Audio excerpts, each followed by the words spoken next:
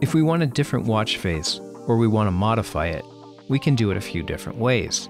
First, let's go to our watch app on our phone and tap on our current face called Meridian. Here I can modify the colors, including the dial color, black or white in this case. We can even adjust complications if we scroll down a little.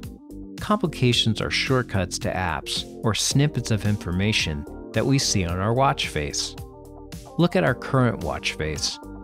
It has a subdial left, which is a shortcut to the workout app, a subdial right that's set to today's date, and a subdial at the bottom that's a shortcut to the activity app.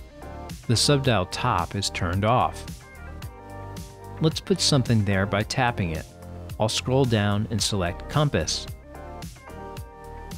Now we've added a compass to our watch face.